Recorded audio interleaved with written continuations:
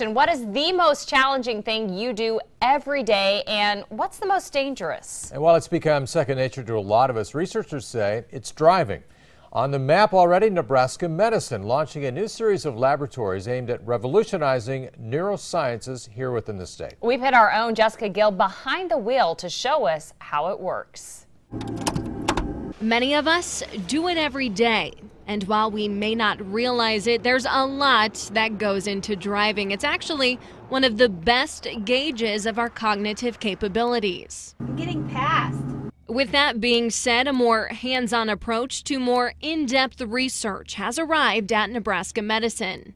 It's all a part of UNMC's new Mind and Brain Health Labs, just launched this month. You can give a paper and pencil test and you can determine whether somebody has good attention or good spatial abilities, but how does that translate to walking in the real world or driving a car? Introducing SENSEI, a high-fidelity driving simulator aimed at measuring and diagnosing various neurological conditions. Alzheimer's and Parkinson's and stroke and multiple sclerosis. Inside SENSEI, there are 4 different camera angles. That way, researchers can monitor things like foot activity, where your eyes are looking at the time, and what your hands are doing when you're actually behind the wheel.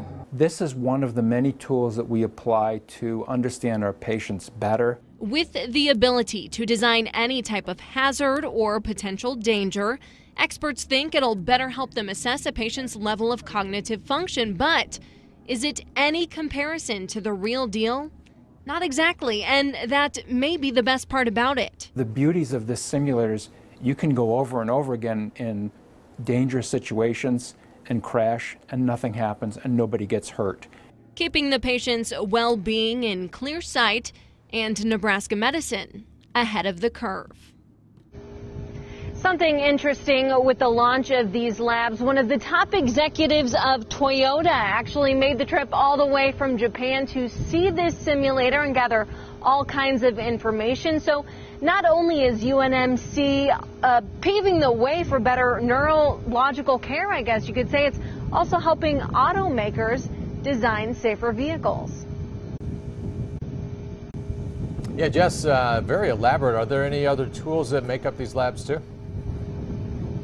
There are. UNMC also has actual on-the-road vehicles equipped with cameras and sensors. They also have these little boxes that can be installed into any vehicle, and those basically record all the data from any given driver. It really just depends on the situation and the person that the researchers are studying. All right, thanks. That's Jessica Gill reporting live tonight.